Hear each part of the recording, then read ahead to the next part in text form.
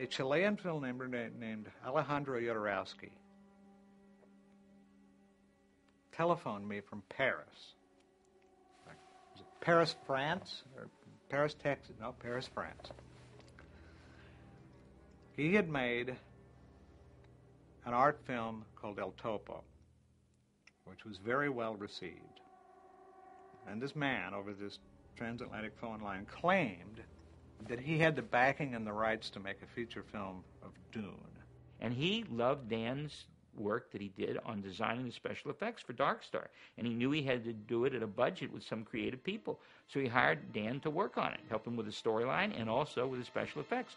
And Dan went off within a few weeks. He went off to Paris and France and places and was working on the Dune project there for 6 months. And I wasn't the only person there. He had gone to England and he had plucked up an artist who did covers for science fiction books named Christopher Foss.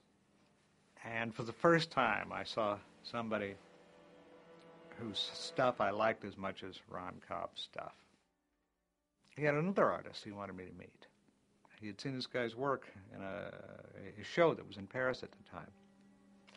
Took me over to one of the really fancy hotels in Paris, not the one I was staying in, where this artist named Hans Rudi Giger was staying while his show was on display in Paris.